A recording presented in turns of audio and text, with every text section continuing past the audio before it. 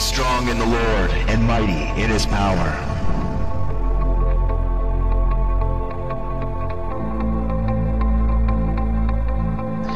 Put on the full armor of God.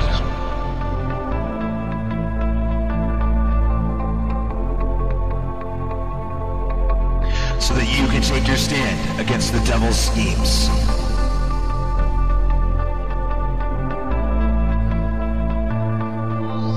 For our struggle is not against flesh and blood,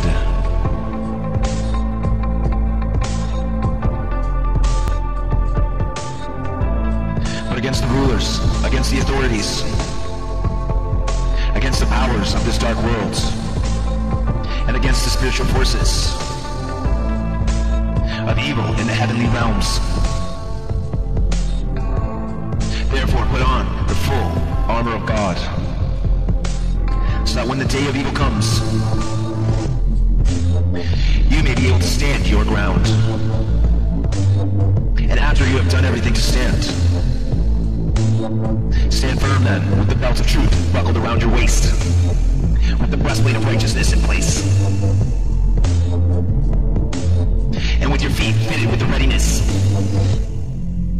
that comes from the gospel of peace. In addition to all this, take up the shield of faith,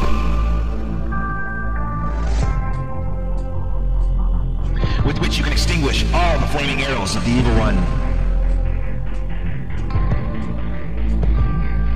Take up the helmet of salvation and the sword of the Spirit, which is the word of God.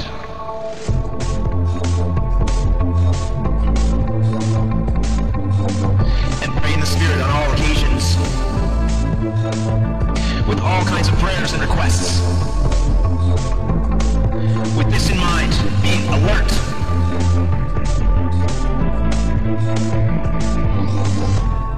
and always keep on praying for all the Lord's people.